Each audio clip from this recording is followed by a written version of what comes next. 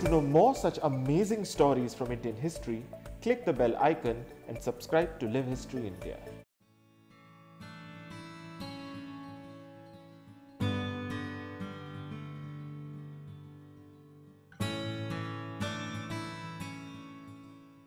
This standalone structure, now set in a small green patch in Penukonda in Andhra's Anantpur district, holds a significant place for anyone interested in the history of the great Vijayanagara Empire that reached its greatest height under the king, Krishna Deva Raya, between 1509 and 1529, when he was emperor.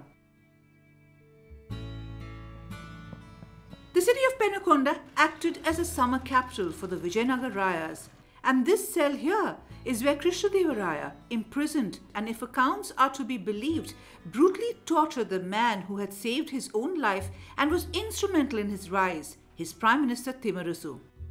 This was a decision that would go on to haunt Krishna Deva Raya for the rest of his life.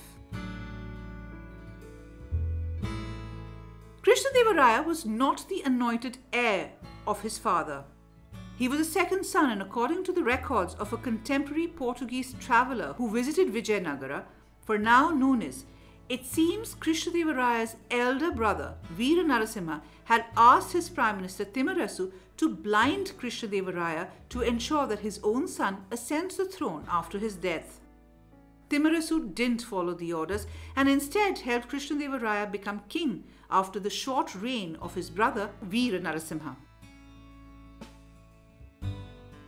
Legends abound about how close Timmarasu was to Krishna Deva Raya. In contemporary accounts, he is supposed to have been a mentor, confidant and advisor.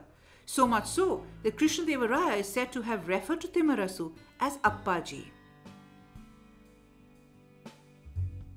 Between 1509 and 1529, in a reign that stretched 20 years, Krishna Deva Raya became a powerful emperor, defeating his foes and expanding the Vijayanagara Empire to the greatest heights. His capital, the present-day city of Hampi, was one of the most populous cities of the then world and attracted merchants, traders and emissaries from far and wide. Timmarasu continued to enjoy great power, and his son was appointed the governor of Udayagiri, an important fort in present-day Andhra. There are also references to liberal donations made by Timmarasu's wife in the temple of Tirupati.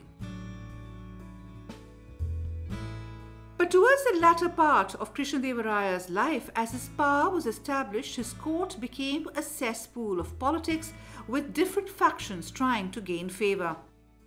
In 1523, records show that a worried Krishna Deva Raya stepped down from the throne to place his young 6-year-old son on the throne and secure his future. Sadly, his son died soon after in what was believed to be a case of poisoning.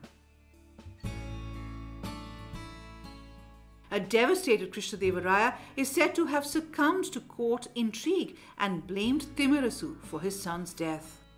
The trusted Prime Minister was arrested, blinded and put in a cell for 3 years.